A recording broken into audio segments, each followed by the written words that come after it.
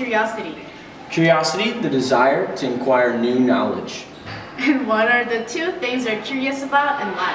Well, I'm curious why girls do put on makeup before sporting events. And the second one is why high schoolers don't show up to intramurals.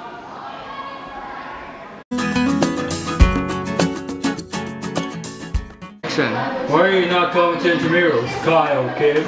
Well, my friends don't go to the intramurals. I've never seen them going. Jimin, why aren't you going to the intramurals? Because it's boring. No stopping curiosity. Guys, why aren't you going to the intramurals? Oh, why? I know, right? High school intramurals later on. No, I'm going. I always go. You go? Yeah, I go. But you like the intramurals? I am intramurals. Thank you. We'll sing and dance to Mother Nature.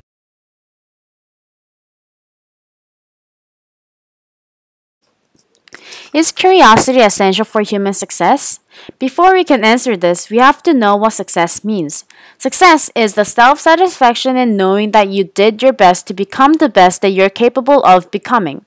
This quote is from John Wooden, arguably the best coach of all time. So why does this matter? Because curiosity gets us there. With curiosity, we have more chance on succeeding in our field.